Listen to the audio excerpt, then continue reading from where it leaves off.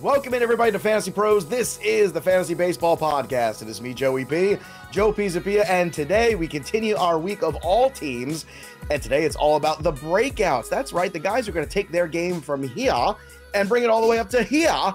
And to help me break these players down, of course, is the Welsh, Chris Welsh, and one of the best baseball writers on the planet. He is the host of the Beat the Shift podcast. He also is pretty much like Fantasy Writer of the Year every single year. Not to mention, he does a little projection system called ATC. It's Ariel Cohen. Ariel, did you project yourself being on this show here today? Absolutely. I projected it would be a fantastic show, and we know that's going to happen, right? Look at that. It's already in the bank, Welsh. So really, it's all on you if it fails. Well, usually, yeah, when it fails, it's like, hey, Welsh, what the hell were you doing? We've seen that recently. Ariel, are you in a Who Wants to Be a Millionaire background? What is your background you got going on here? He is. The background? Yeah. Oh, he's actually there. Oh, yeah. Who Wants to Be a Millionaire? Of course. That's the, okay. Regis Philbin, of course. That was a classic. That started the whole revolution of game shows on TV. That you didn't have them for decades, and all of a sudden that started it. I love that. I love when they popped on today. And this is why you watch on the YouTube channel, because you can see Ariel Cohen there is right there, ready for Regis to ask him a question. So does that mean I have to talk like this the rest of the show? How are we doing? We're going to ask all these questions. You know, one thing to just throw out real quick, I know we want to get into this quickly, but just want to give a shout out. ATC was voted as, and there's always this debate because obviously ATC is an aggregate projection system, but there's also a lot of heart and soul put into it by Ariel. So there's this debate of like, Ariel's projections that are an aggregate versus the Bad X, which was the highest individual projection system put up. But Ariel's ATC was rated as the most accurate projection system. And I believe this has gone on for a couple years here. And you've got some new stuff. I think you've aligned with a few new people. So, I mean, ATC, I'm a big averages type of person. I'm not, and funny enough, I'm not like the most hardcore projections type of person, but I like to take a look at the highs and lows of things and kind of find the middle ground, and ATC does a good job about that. So I don't know if you have any thoughts about, just real quick, the accuracy that ATC has had over the last couple of years, and just how the whole thing has been spitting out and what you're looking at this year. Yeah, I mean, this is the fourth year in a row that Fantasy Pros has dubbed me as the most accurate projection. So, we'll take that. And, it shows that we're getting into more places. People are trusting it. It's a household name. I mean, Derek Hardy actually uses ATC playing time within his own projection. He trusts that now. So, very excited. And, hey, let's make it 5 in a row, right? There you go. Just keep on going. The dynasty continues. Real quick, I want to ask the projection master, what do you think about stolen bases this year? I know you and I were kind of talking about, the pitch clock, the ability to only throw over being limited by the pitchers now. What do you think kind of impact-wise you're going to see in stolen bases? Are we going to see a major uptick here potentially in 2023?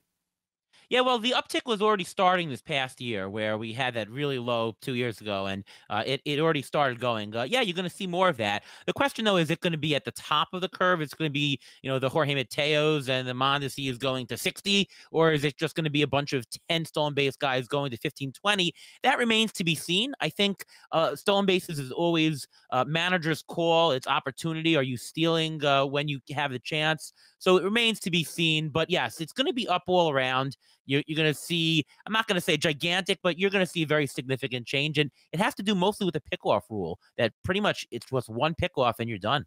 Well, we should have done this yesterday when Colette was on here, but Colette put out this really great tweet after the first week that was breaking down percentages, and what it was, and you probably saw it, it was what spring training stolen base numbers do compared to in season. And it was usually like a 20% decrease from what you see in spring training, except the first week, the numbers were the highest stolen base attempts in spring training since 2012, I believe it was, 10, 11 years. So that inherently was showing that we were going to see a massive increase over the last couple, though I do feel like the last week and a half or so, stolen bases have kind of tapered down. I don't believe there's a single player with over 2 stolen bases in spring training, so I've got that down a little bit. At the end of the day, the math that Colette put out was like a 25% increase. Do you believe we will see a 20 to 25% stolen base increase across the whole league? You said you don't know if it'll be the top guys or the middle guys, but do you think we'll see like an overall 20 to 25% stolen base increase? No, I think that's way too high a number. I think we're going to get closer to 10, 15, maybe 20. That's the capper. I don't really trust the spring training stats. So first of all, the first week, they're trying every which way to do everything new. I'm not going to rely on it. And by the way, because of the WBC, you have a lot of major league players not in spring training, so spring training stats in general are going to be pretty murky. I would not put any emphasis on that. But yeah, the answer to the question again, no, that seems too high. I'd say closer to 15, maybe 20. All right, let's get to the breakouts here. Let's start with catcher. The boys here put together their all-breakout team, the guys who are going to take their game to the next level. So, Ariel Cohen, a catcher, who's taking the field for you? All right, we're going to go with Logan O'Hoppe. Yes, it's pronounced like sloppy O'Hoppe.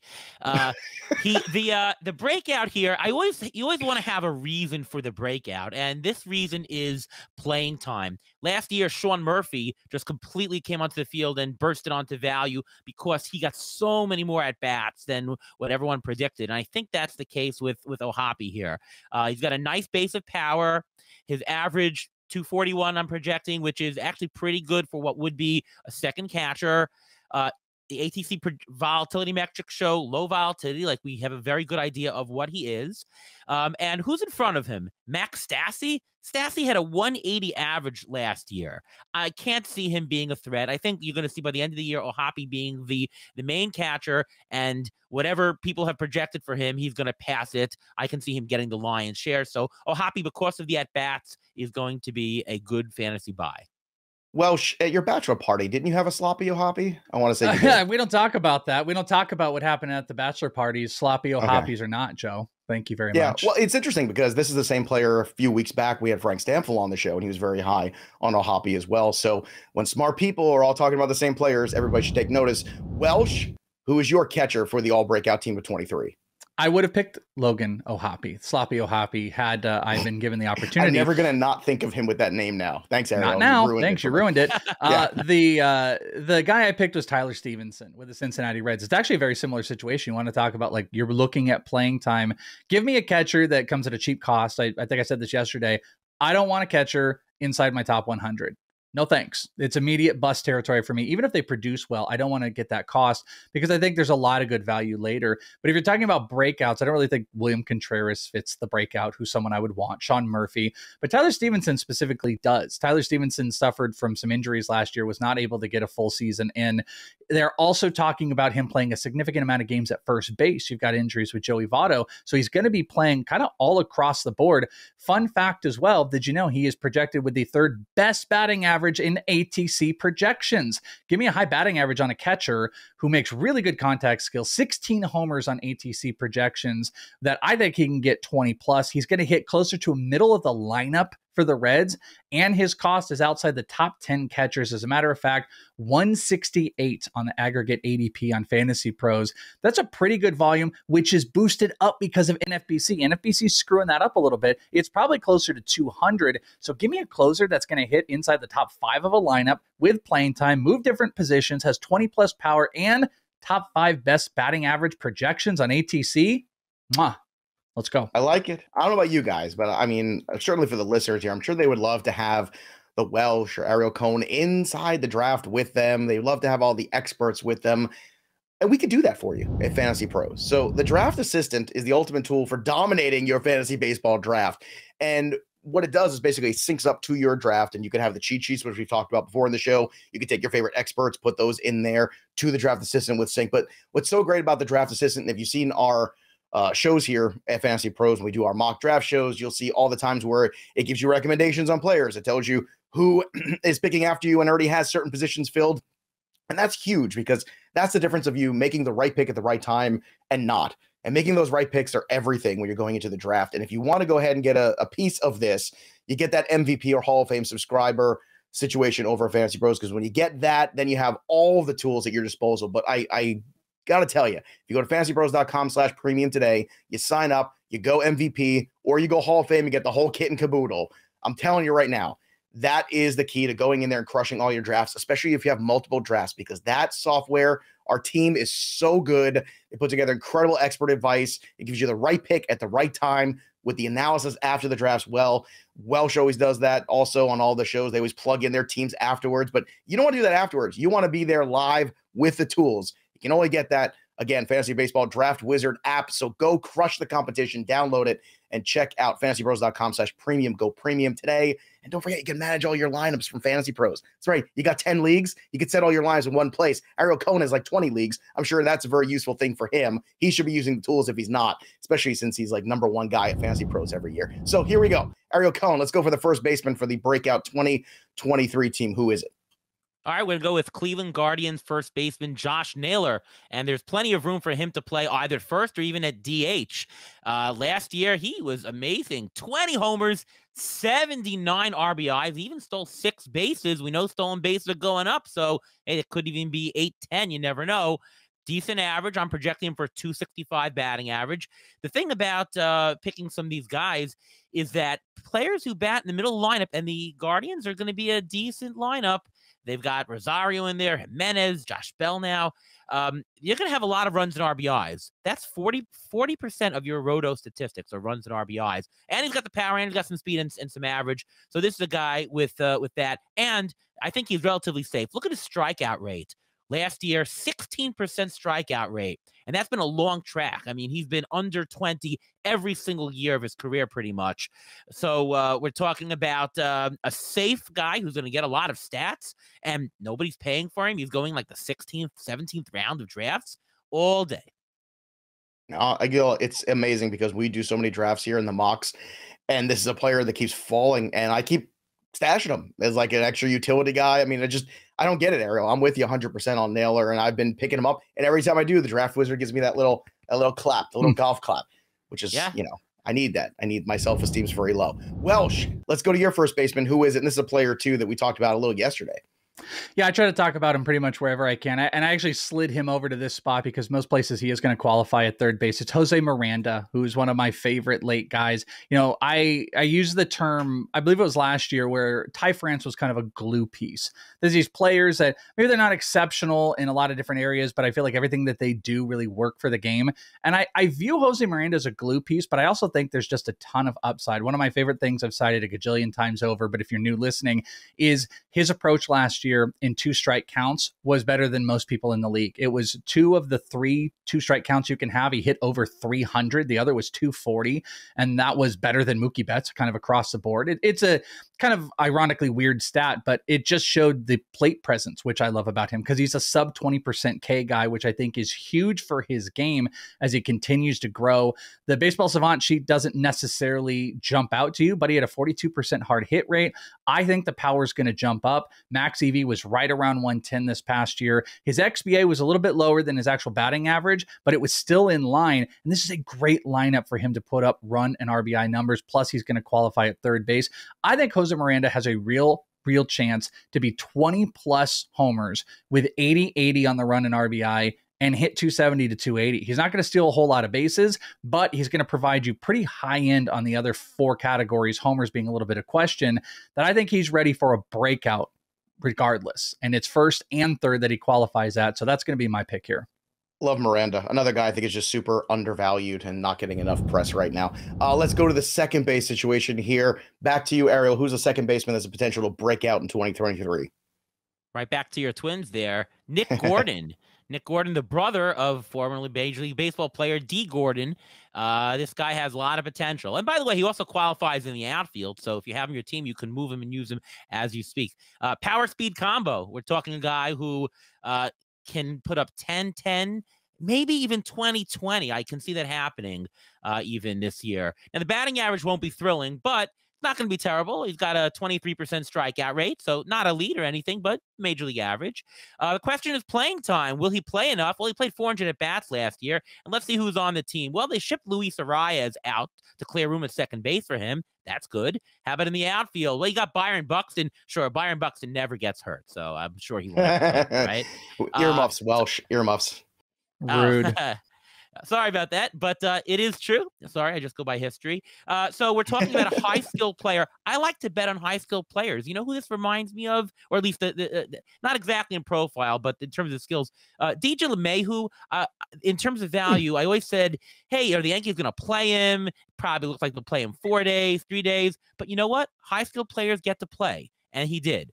Nick Gordon is a high-skilled player. I don't think that he's going to be stopped, so he's going to benefit from that, and he could really help your team down the stretch if you need to fill in those extra homers and stolen bases at about pick 300. Yeah, I mean, gosh, in terms of the ADP too, I mean, he's talking about free players. He had 400 at-bats last year, as you were saying. Is this another player too, Ariel, that, you know, because of the athleticism, could be another guy where those 6 stolen bases in 136 games could double or maybe even triple? Totally. Absolutely. This is exactly the kind of player that's going to look to make his mark and use his real life baseball value wherever he can. And he has the ability to steal. The rules are that way. That's how he's going to force his way to even more value and more playing time for the Twins. Composite ADP on FantasyPros for him, 450, Nick Gordon. So free, baby. Free. Let's go. All right, Welsh, back to you for the second base. Who you have? Actually, mine is another one of those guys, just like Ariel's, that we're going to talk about him in this position, but he qualifies at some others, and he's actually going to play a different position. But it's CJ Abrams, who should qualify at second and third and shortstop for everybody. But I'm going to line him in here at second base because this actually might even be a better spot that you would want him in.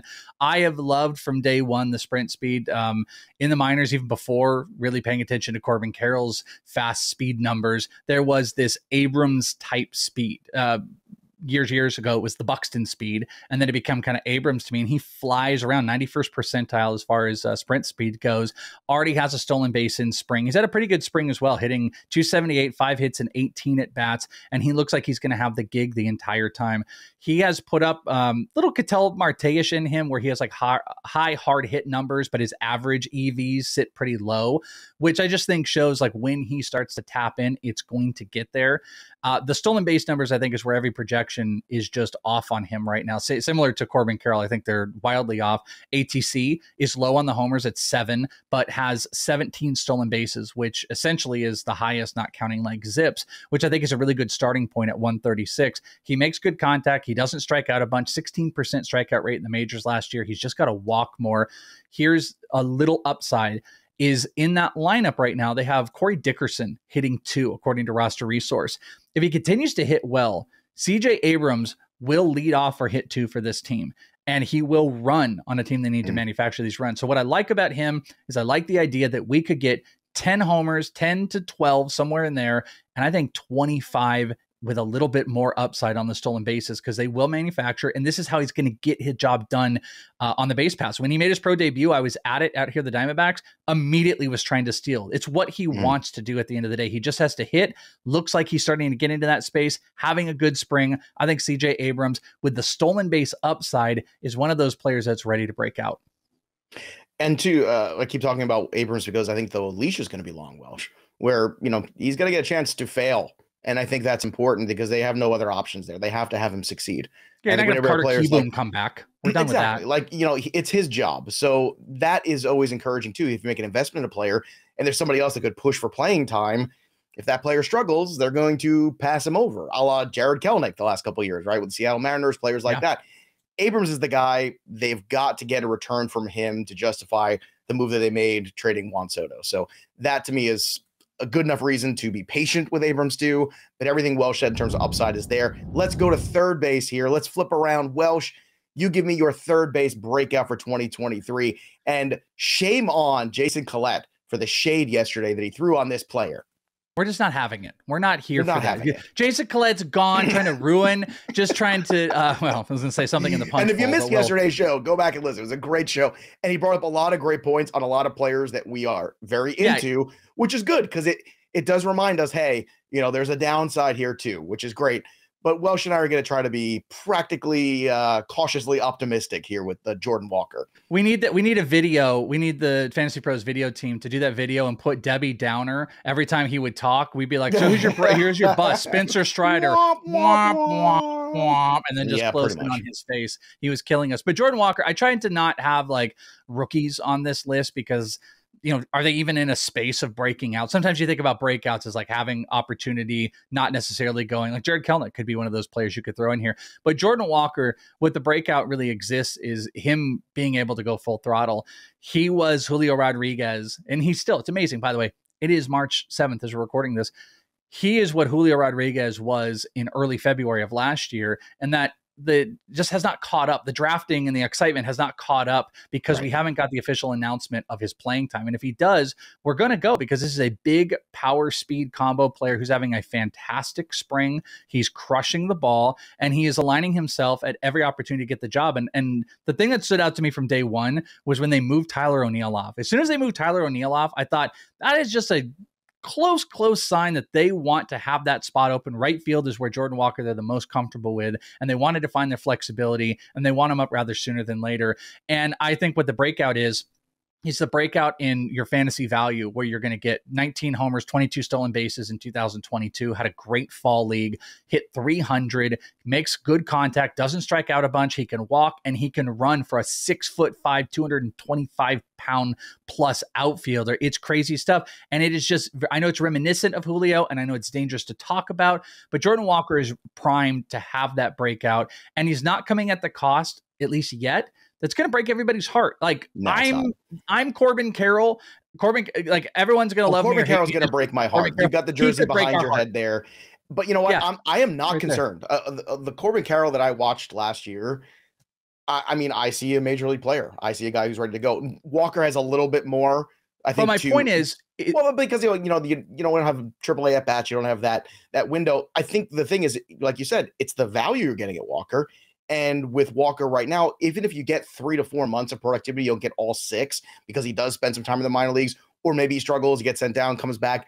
There's all these variables, but the cost, as long as you have patient approach to this, he could certainly pay off and still be a good investment. And that's exactly it. 150 plus ADP still. And I would even admit, to Corbin Carroll, NFBC just tweeted out that he had a 54 ADP in like a couple drafts they had just done, a 50.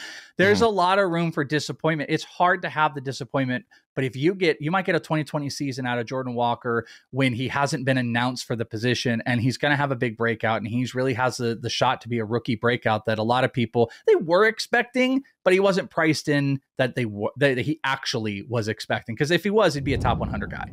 Ariel, your third baseman is a fascinating choice, because this is a player that I think disappointed a lot of people last year. Then there were some questions about, is this player soft and all these other things. So let's talk about the third base selection for you in the breakout. What do you see from him? I have Alec Bohm, or call him Alec Bohm, who's going to hit a bunch of homers this year. I don't know why people were disappointed last year. He turned in a $16 performance in a 15-team league.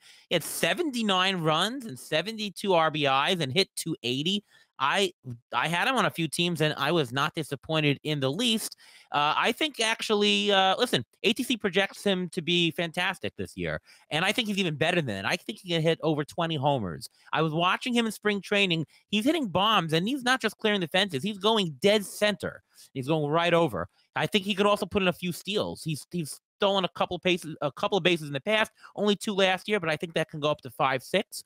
I think that the power metrics were unlucky last year, so that's going to really materialize this year.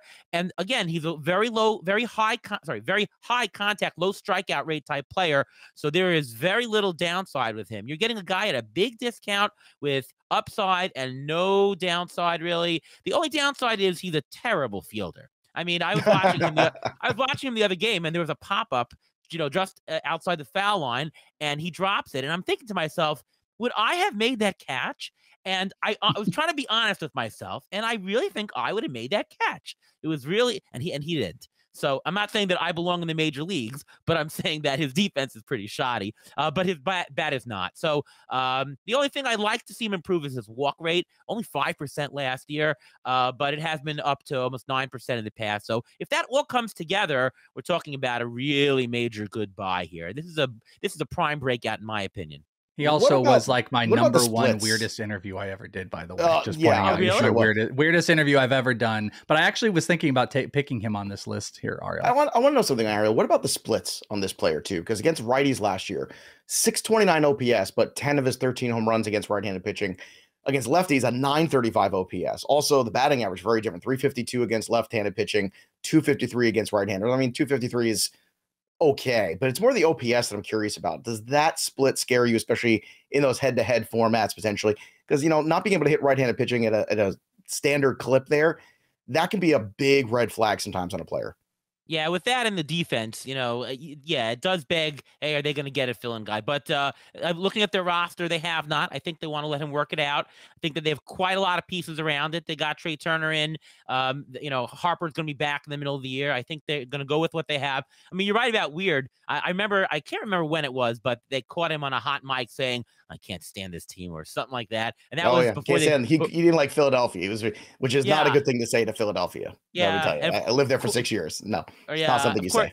Of course, they fired Girardi, and I think that helped. They sort of made it so he's fickle. He's a little wild, but no, I think the value is going to be there. And he just locked in this spring. Just 3 homers already, dead center homers, and there's a lot more to come, I think. All right, let's get to the next position here. Let's talk about shortstop. Welsh, let's go back to you. Who is your shortstop that could break out in 2023? This is probably one of the biggest names. I think this might be the biggest name from name value that's on my list, but he didn't break out. And it's Wander Franco. Wander Franco, the first month of the season last year, something I really try to keep coming back to. It obviously could be an anomaly, but in March and April of 2022, hit .313 with 4 homers. He had 3 stolen bases. It was a little bit more aggressive. He doesn't usually strike out as much as well, and he was striking out a little bit more because it looked like he was swinging through the fences. Then got hurt, and that kind of just carried through the entirety of the year. And I think that's going to go by the wayside long-term with Wander Franco. I think we're going to get back. I mean, obviously the contact skills, I think, speak for themselves as far as he doesn't strike out, under 10% strikeout rate last year, almost a higher walk percentage. He hit .278 even in a struggle time. If you were to project his numbers out, you would essentially be like 12-15. Let's just call it 12-15 on the year, which would be pretty solid. But I think he's ready to take major steps as more of an aggressive power hitter that's going to hit in the middle of the lineup. And I think there's a decent shot we could have a 2015 season coming up for Wander Franco. In spring, he's having a solid spring. He's hitting .500. He's got a homer. He's got a stolen base. He's 4 for 8. You like to see that. Spring numbers don't necessarily mean anything, but you want to see them locked in. And Wander Franco has an aggressive hitter's approach, not just like I'm trying to make contact and swing across your body and just hit line drives. Like he wants to destroy baseballs. And I think this year he's going to have a better opportunity to destroy baseballs now that he is healthier. And I think he can repeat more of that March, April, and his ADP is going to look a lot better. Where I've been focusing the last couple episodes of those back-end shortstops I don't really like. Collette didn't like Dansby Swanson. I didn't really either. Tim Anderson has a ton of injury issues. Carlos Correa, all that. Wander Franco is in that area. He kind of ends that tier of shortstops that I would really want, even though it's like, oh, it's 15 deep. It's not really. It's not really. Wander Franco is one of those I would want to make a bet on this year, though. At 22 years old, I think it's crazy for anybody to even think about the notion of giving up on Wander Franco right now. I mean, I'd be all over him. This is the last time you're getting a discount, too, so I'd be buying him in Dynasty. I'd be buying him keeper leagues, anywhere I could get him. All right, let's move on to shortstop for you. Ariel Cohen, who is grabbing the bat, taking a glove for breakouts 2023. I usually don't pick players who haven't had much major league experience, and I usually don't pick Rockies because they mishandle rookies and prospects, but Ezequiel Tovar really looks primed. Brendan Rodgers pretty much hurt for the year. They had to even import Mike Moustakas in the infield, so Ezequiel Tovar is going to be the starting shortstop. He's going to get all the playing time in the world, and projections are usually not great on Cardi will tell you this all the time, usually doesn't excite projections, but ATC is very excited. Almost a 15-15 projection with a 270 average, strikeout rate under 20%. Very, very excited about him. So we're talking about power, speed, and average blend. And here's a little secret about Colorado Rockies for this year. They're actually better than you even think. First of all, the Rockies manufacture quite a lot of runs. They were the #1 most highest run scoring team in all of Major League Baseball last year. So if you want runs and RBIs, that's the place to be. They also don't have a great pitching staff, so they're going to try to manufacture some runs, and steals could be up. But how about the power? Everyone says, well, yep, they play in Coors. Well, that's a reason to buy them, but, well, they play in a very tough division. Actually, with the balanced schedule, they're no longer going 10 times to the Dodger Stadium. They're not going to the Giant Stadium. They're not playing the Padres all those times. They're playing teams in the Central, the AL Central. They have a better schedule in better ballparks. The average ballpark factor for a Rockies hitter has gone up and it was high to begin with. So secret, Rockies hitters are even better than you think this year. And Tovar is primed to break out, and he's still going at a very manageable cost in drafts this year. So I like the guy. Get him soon though, because since Rogers has been hurt, his ADP is rising. You got to buy now. I hope you're not in a lot of leagues with Stamford, because this is another one of Frank's guys too. So I hope you guys are separated out. I'll be drafting it with him in 2 weeks in Tout Wars. Oh, so, I can't wait to see that battle to the death. All right, let's talk about the outfielders here. On your list, let's run through the three of them here. Jake McCarthy is the first one, Ariel. This is a player, ironically, yesterday was on Colette's bust list. So I can't wait to hear your take on him. So take us through McCarthy first, and then your other two outfielders on this list. Let's do them as a cluster together. Yeah, McCarthy, this is a gut. He's going to steal 30, 40 bases this year. He had 23 stolen bases in 321 at-bats, and that's just going to continue this year. Batting average, fantastic. He had 283 last year, so he's getting on base. He's going to bat in the heart of the Diamondbacks lineup. Third, second, maybe, right where Corbin Carroll is. Christian Walker going to have a lot of chances to score runs, a lot of RBIs. I see categories all across the board. Probably he might even get to 10 homers, so he's not a zero in that stat. So we're talking about, this is like Starling Marte almost, and you're getting him. You don't have to pay all that much for him. I bought him yesterday in a couple days ago in the mixed labor auction for like $14. So he's going for a nice discount. You're going to get a lot of stats out of him. Fantastic buy for McCarthy. All right, who are the other two outfielders you have on your list as well? Yeah, I have TJ Freidl and I think Freidl, TJ Freidl, and Jose Siri.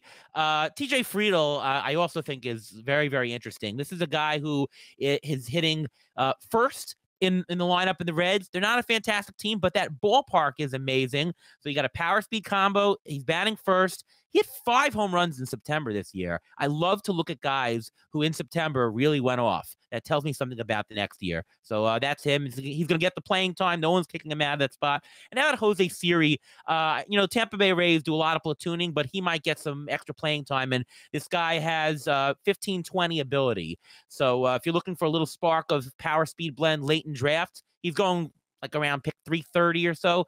Jose Siri give you a little bit of extra accounting stats when you need it. Now, if you're a fan of the show here, you know that Lars Nootbaar is obviously going to be on Welsh's breakout list for the outfield. But there's another 2 names on here too: Brian De La Cruz, Riley Green. Green, I can't wait to hear you talk about. So let's talk about these 3 outfielders that you have and why Welsh you think these 3 are going to break out in 23. Yeah, I mean, we'll just get Lars out of the way. I've done it enough, but really fantastic interview I want to point out. Enos Aris did on Rates and Barrels with Lars, where he talked about a lot of the vest training he did and barreling. Like that was the big focus, because the year before he had worked so much on his hard hit numbers. And we saw that come through, by the way. He had a 46% hard hit rate, which was fantastic. He barreled the ball a really good amount. He had a max EV of 113 and an average of 91.7 on his average exit velocity. And that was the big focus going into last year, was just hitting the ball hard. Now, the focus he did in some of his driveline adjustments was taking that hard hit and working on making sure the contact, the barreling of it. And I just think that he has taken to every step with huge strides. His XBA was like 20 plus points higher than his actual batting average. Should have been closer to around a 250 hitter. Hit 14 homers in 108 games. ATC's got him at 20 homers, the highest of any projection system. It's actually in line with Zips, which we all can laugh about as like big, crazy numbers. 20 with 6 stolen bases and a 243 batting average. And what I would like to point out about that is in 129 games. And that is kind of on an average baseline. I don't think it's out of the question that Lars Nootbaar hits 25 homers and steals 10 bases this year with a decent average.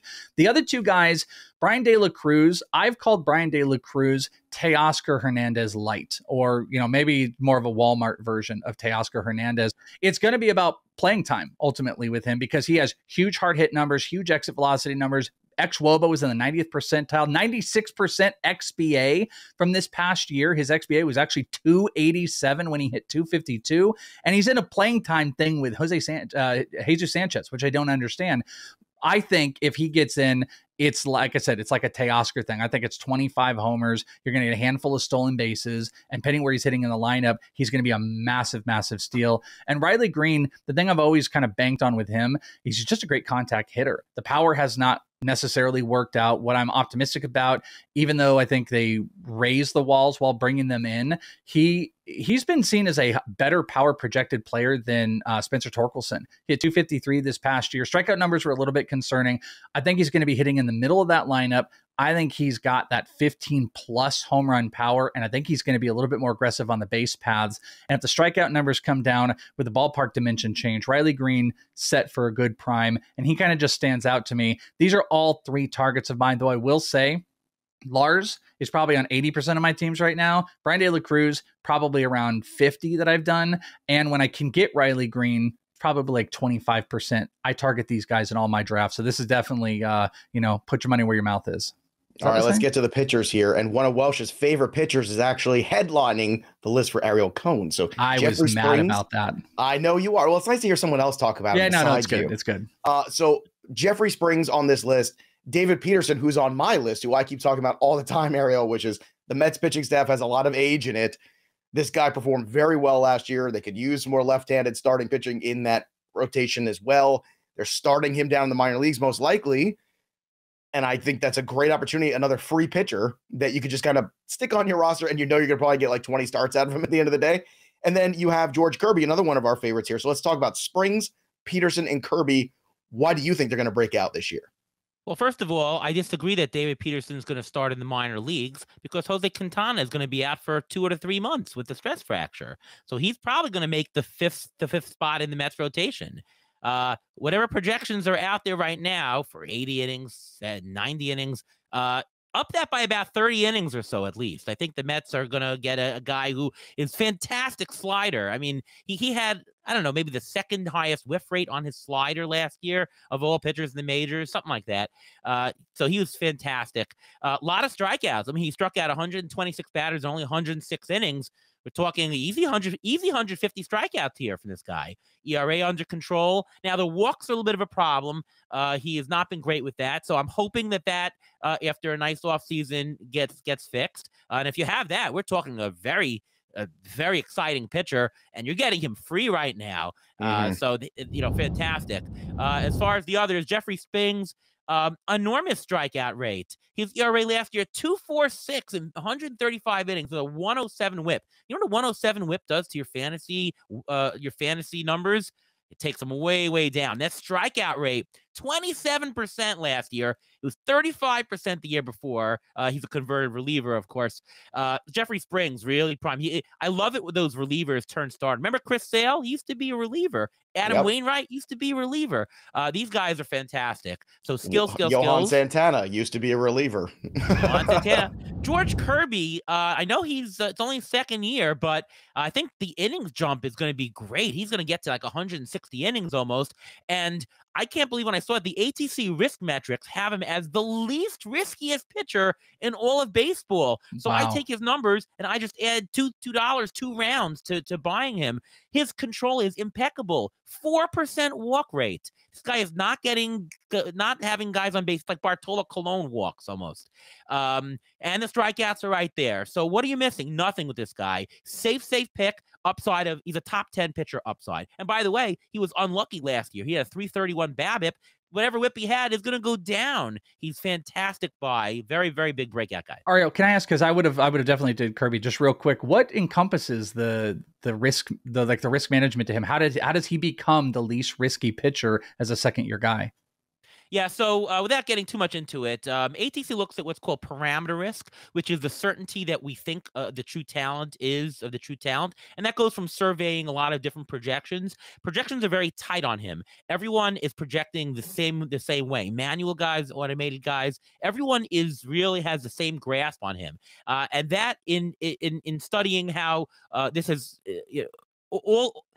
when I take a look at the major league player pool, and you see whenever projections are very tight, you see that it actually adds value to a player. Like there's a legitimate $2-3 bump just from being projected in a very tight circle. So that's why I say he's least risky. Not that he's any more health risk than anybody else. He has the same health risk as anybody else, although I think it's lower because of his very nice delivery. But in terms of true talent projection, I think we're more sure of what he is. And if anything, there's a negative skew. Like there's one projection system that's very low on him and thinks he's terrible. I know from experience, you can just ignore that. You go by the mass of the crowd. So whatever projection we think, it's higher than you think. I think he's a fantastic get.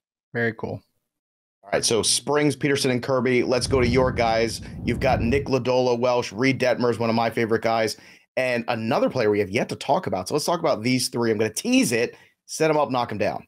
Yeah, so Nick Lodolo, we've talked a decent amount about, I've been a Nick Lodolo over Hunter Green guy, even though I love the big strikeout numbers on Hunter Green and the change to the slider.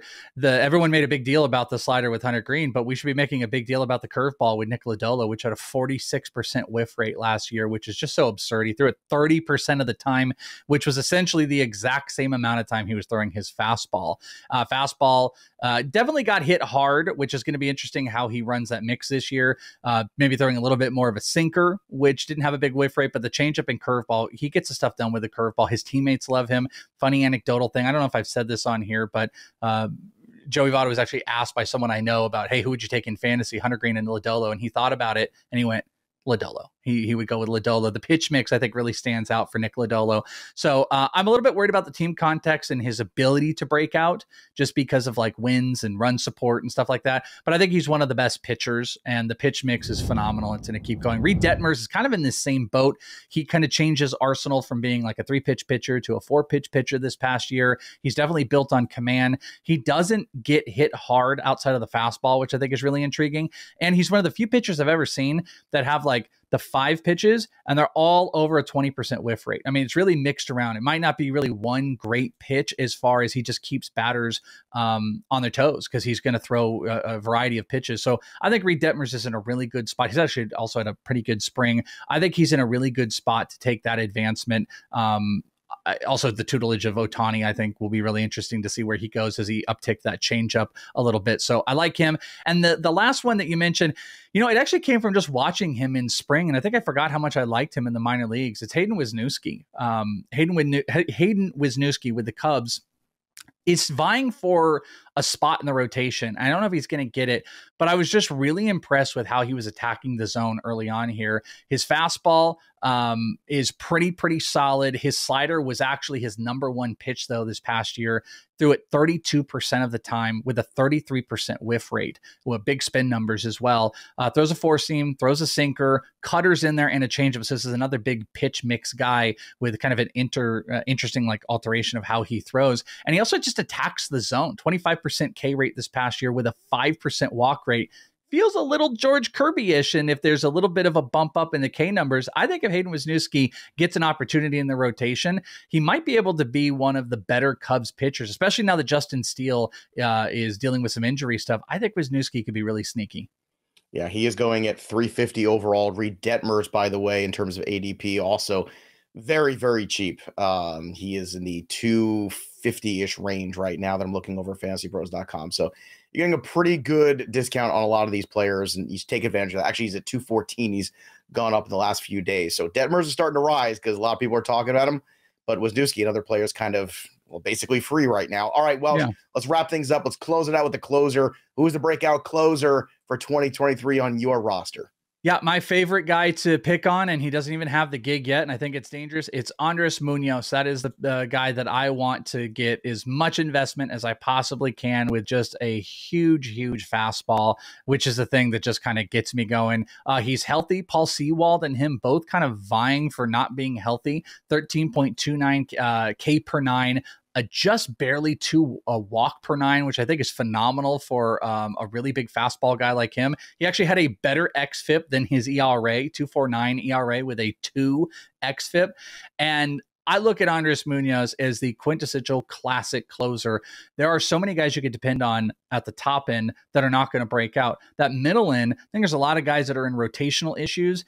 Johan Duran and him I feel like you got to take a side. You got to take a side on which is the guy you want to break out. I think Paul Sewald is a solid closer, but what I think they could do, and they will do, is they'll put him in more of a leverage situation as the veteran guy and let Andres Munoz blow by people, because I think that is what he ultimately does best. Andres Munoz, I want as much investment as possible with a 100 average fastball. 102 was his average fastball, and he throws a power slider that is almost at 97 miles an hour. So I'll take that every day.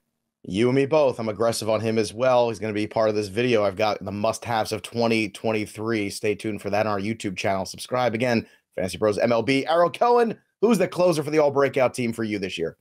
Yeah, and by the way, Munoz is on my labor team that I picked this weekend, along with Duran, and I got to end with Diaz. So I got a lot of saves on my team there. You're doing good. Yeah, absolutely. The only thing is Munoz, I don't know if he's going to be a leverage guy. He'll get plenty of saves, but is he going to be full closer, full leverage guy? I don't know. But this guy that I have, I think, is the man. Alex Lange of the Tigers, basically by default. The rest of the Tigers actually stink. The bullpen is horrendous. And that's good because it means that he's more guaranteed the job. He had a 31% strikeout rate last year. His only problem is walks, but hey, that didn't prevent Gregory Soto last year from getting the closer's job and running with it for a couple straight years. I think Tigers not going to be a fantastic team, but I think he's being able to pull out 20-25 saves, and you're getting him at a much cheaper cost than anybody else who's guaranteed, even less than Munoz or Duran or any of those guys. Towards the end, we're talking pick 230 or so. And, you know, saves and closers are hard to get this year because there's just a lot of there's only a little bit of certainty at the top and a lot of shots and a lot of crappy pitchers. Lange has the skills to be a closer, and he's going to be the saves guy. So I think it's a safer pick very late. Safe, cheap. That sounds like good for an actuary like me. So there you go. Sounds good. All right, let's recap Ariel's roster at catcher. Logan O'Hoppe, the sloppy O'Hoppe. Josh Naylor first, Nick Gordon at second, Alec Bohm at third, then Tovar at short, McCarthy, Freidl, Siri in the outfield, Jeffry Springs, David Peterson, George Kirby, and Alex Lange to round out the rotation of the bullpen. On Welsh's side, Stephenson at catcher, Jose Miranda at first, CJ Abrams at second, Jordan Walker at third, Wander Franco at short, Lars Nootbaar, and Brian De La Cruz, along with Riley Green in the outfield, then Nick Lodolo, Detmers, Wesneski, and Andres Munoz rounding it out. So those are names to pay close attention on and get ready to draft them, maybe a little aggressively as well, because some of them are coming at quite a discount. Go get your guys. Go get some of these guys because the ATC projections are high on them. Go follow our friend as well, Ariel Cohen, over on the Twitter machine at ATCNY. And also be wary of him in a fast pitch softball game. The guy's got an absolute cannon, very intimidating. He knocks guys down to the ground. He's like the it's like the Don Drysdale of softball pitchers. You got to see the videos of him on Twitter and on Facebook. Also, don't forget to Draft Assistant with Sync. It's an incredible set of tools that plug right into your drafts wherever you're drafting, help you make all the right decisions, and you can get it at fantasypros.com/premium. So go MVP, go Hall of Fame today, join our Discord, subscribe to our YouTube channel because Leading Off is coming around in just a few weeks. It's an amazing time to be alive. This week, we're also going to have the All Sleeper team with Steve Gardner, so stick around for that as well. That'll do it for us, but the story of the game goes on for the Welsh and Ariel Cohen. I'm Joey P. We'll see you next time, kids.